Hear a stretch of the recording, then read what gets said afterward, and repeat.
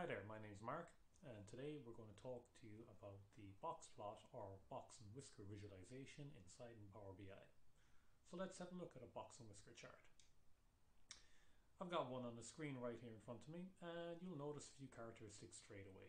We've got this upper whisker, which is the topmost value we have, a lower whisker, which is my lowest value. In the middle, that big white dot is my mean or my average for my data distribution, but it's actually this box around here. This is really telling me a lot. This is kind of telling me where most of my data resides. This is between my first and third quartile that happens in there. And there's a few other bits of interesting things on here. We note the line between the light gray and the dark gray. That's the median. And when it comes to data, if your median is less than your average, you then know that your data is actually skewed to the left. So kind of looking at this, my data is low. My data is quite poor. Most of it is down here in the lower end. And while there's some up here and there are some outliers up at the top, this is kind of telling me that my data is down low. And unfortunately in this case, as this is to do with my home internet speed right now, this is really bad for me. So that's the box and whisker, and a lot of data gets conveyed in it. I want to talk to you about what options you have inside in Power BI to get your box and whiskers up and running. So basically there's two of them. Let's click onto a blank page. This is not a standard visual that you get up in here. To get to the box and whisker, you have to go to the app source. So the easiest way of going to that is going to this little three dots over here, clicking on more visuals, get more visuals. This will bring up app source. And if I do a search in here for box and whisker, I can see that two pop up. I've got one by MAQ software, and then I've got a standard Microsoft one. Both of them are actually Power BI verified. They both got the tick box in here, so they both look good. I've already got them added into my chart, so I won't go adding them, but you can see them here how I already have them in Power BI. So let's start with the Mac one. Let's click on the Mac one. Here it is. Let's make it a little bit bigger. And over here, this is all of the data that I have to fill out, or at least get some of it filled out in there. So I'm going to go looking at my download speed. So that would seem obvious to put that into my value space. I've got nothing yet. And I'm interested in this over time. So let's put this inside my axes. And bang, straight away, I've got a box and whisker has popped up for me. And this is looking at the speed measurements that we have got throughout the day, generating me my average, generating me my first and third quartile, my box, showing where the median is, and the top outliers. So again, very simple, very quick to kind of get to in there. Let's see how we get on with the other chart. That was the MAQ one. Now I'm going to pop on the Microsoft one. So let's make this a bit bigger again. And now let's look at what we have to fill in here. This is a little bit simpler. There's actually more. There's only 4 values to fill in. So let's take my download speed again. We'll pop that into values. This one works a little bit differently. You have to specify a category and you have to specify a sampling.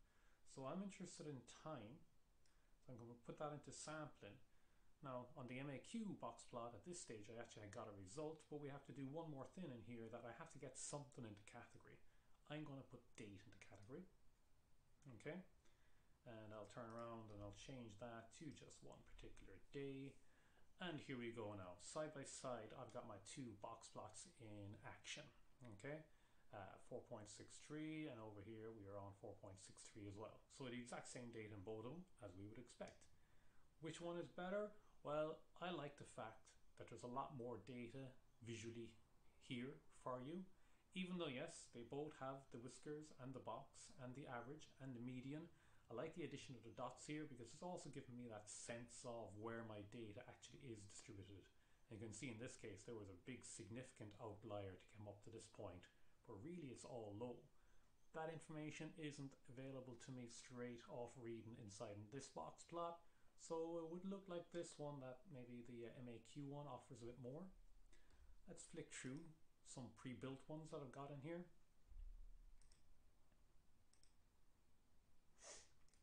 Oh, sorry, I got my, I don't know what's gone wrong there. I think I've got my dates mixed up. Thank you. So again, this is my basic MAQ box one. If you start setting the other categories in the MAQ, you get some interesting things going on in here. I'm actually going to narrow this down a little bit to make this a little bit more sensible. Let's just run this for a few days. So now what I'm getting in here is I'm using this box plot side by side to give me my progression over 4 different days.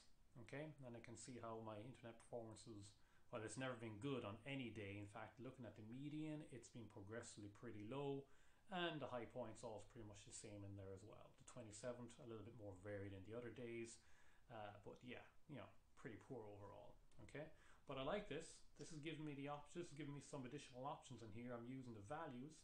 I've also set in the dot size, and I'm setting the dot size in something called the distance, which is actually how far away this test server was from me. And that's kind of interesting because you wouldn't really expect that to make a difference in an internet speed test, and sure enough it doesn't. I mean, I can see up here that there's some big dots up here that would have been from a server that would have been further away from me than say these dots, which were slightly faster but a lot closer. But similarly, there's a lot of dots down here that would have been closer, and down here I've got some big dots far away that are poor, and small dots. So kind of straight away there's an extra little bit of analysis depth coming out of that visualization by being able to set the sizes of those dots in there. And then I've actually got a second category axis on the MAQ.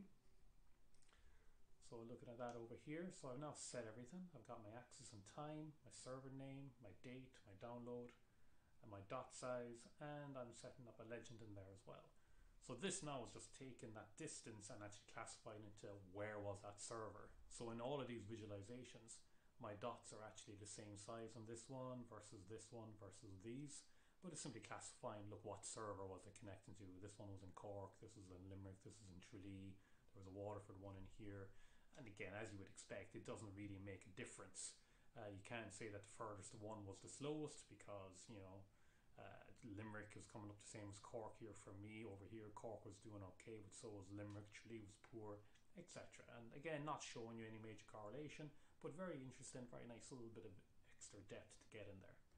Looking at a couple we built on site in the Microsoft visual, a little bit less options in here. Sure, you can use the category axis, which is date, to have multiple selections on it, so you will get multiple dates going in here, and my box plot, so that's the equivalent of this guy here. But I can't take it any further. This is just me doing another variation of the same using servers, but now I can't see the dates in here. So there isn't actually a way of replicating the second view that you can get in the MAQ box plot on the Microsoft box plot. So that's it. From my point of view, the MAQ one is the better visual in this case. Both very simple to configure, both very simple to use. I think Boxplots add a lot of visualization capability to Power BI, and it's right there in the app source, so go check it out sometime when you want to look at data. Thank you very much for listening. Take care. Bye-bye.